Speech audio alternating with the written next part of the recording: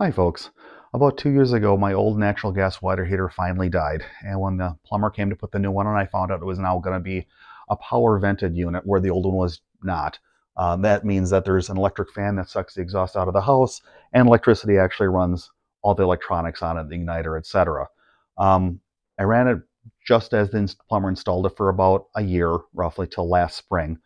When I was thinking one day and I realized that the fact that it's plugged in to an outlet means that I have control of when the water heater can run by adding a timer. That's exactly what I did for this last about 10 months or so. The reason I chose this particular timer is because if I ever have a situation where I want the water heater to run outside of normal timed hours, it has a built-in switch on the side of it, which I can just turn on and then turn back off when I'm done as I wish, without causing any outside issues that a standard timer would have had, where you're reaching up and unplugging it, unplugging the timer, inadvertently bumping the timer buttons that you've set, losing the time that you've had on the timer. It just makes it a much simpler task to do. In my experiment, I decided to have the timer set up to have the water heater running for a total of 3 hours a day from 7 a.m. till 10 a.m. In our particular household, that works fairly well. We're unlikely to take a shower before 7:30. We're unlikely to take a shower after 10 a.m. Pretty rare. Which means that the water heater has time to heat up before we take our shower, so everything seems normal in that regard, and usually leaves me with a full tank of hot water when we're all done with our showers when it shuts down for the day. Over the course of the past year, having it running at those hours proved out to be pretty good. We didn't have to hardly mess with it at all. I would occasionally come down here and use the switch on the water heater timer to turn it on manually if we had some unusual situation late at night or something like that, but overall it was fine. In my area, natural gas cost about 83 cents a therm. A therm is 100,000 BTUs. This water heater is a 40,000 BTU unit, which means it can run for about 2.5 hours on a therm, or it costs 33 cents an hour.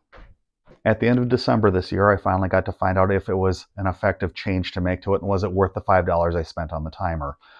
I am on a budget plan through my local utility that evens out the bills so they're the same every month year round. At the end of December of each year, they send you a correction notice, whether you were using more all the year long or less all the year long. They fix that at the end of December every year and give you the new number you're going to have for the following year. I have been about $154 to $170 for the last several years. $154 last year reflected the fact that this was the newer, more efficient water heater than the old one. This year, the only change was the timer. It was in place for about the last 10 months of the year. The new bill went from $154 down to $139. Therefore, I am now apparently saving about $15 per month for the whole next calendar year. That's about $180 for the year. I'm going to call that a win on a $5 timer that we most of the time don't even realize is operating. My utility's website shows average cost running different gas appliances. In our area, apparently the average cost to run a gas water heater like this is about $133 a month.